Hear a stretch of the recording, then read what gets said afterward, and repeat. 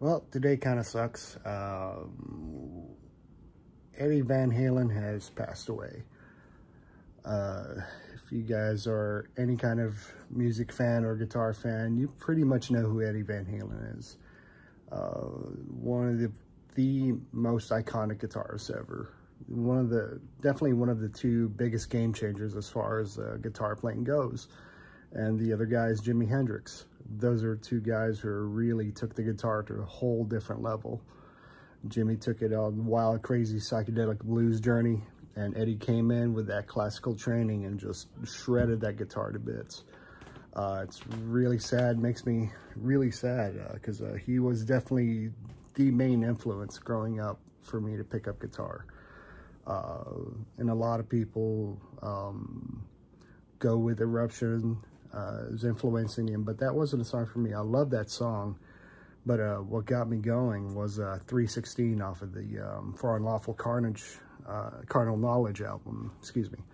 But yeah, that I grew up partially on David Lee Roth, but what really hit me was that one particular album. And 316 was came out, I think, around when I was 14 years old, and when I heard that song, I was like, I might have to learn how to play this, because I was just starting to play guitar because of Eddie, you know, because of the Eruption, Jump, the stuff he did with Hagar, and I didn't know anything about Sammy at the time.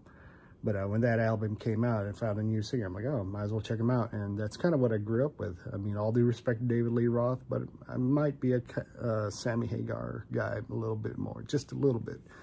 But 316 is definitely one of the first songs I learned. Before that, I can't remember any of the songs. It probably just, you know, a bunch of Nirvana songs at the time. It was, you know, it was in the early 90s. But yeah, that's a tune that really made me focus on learning how to play. Granted, I'm still not the greatest, you know, I'm no shredder by any means, but you know, it's mostly because I'm lazy. But yeah, Eddie's just, yeah, he is the influence in my life as far as guitar goes. It's really sad, but you know, the only good part about this is that his music is everywhere.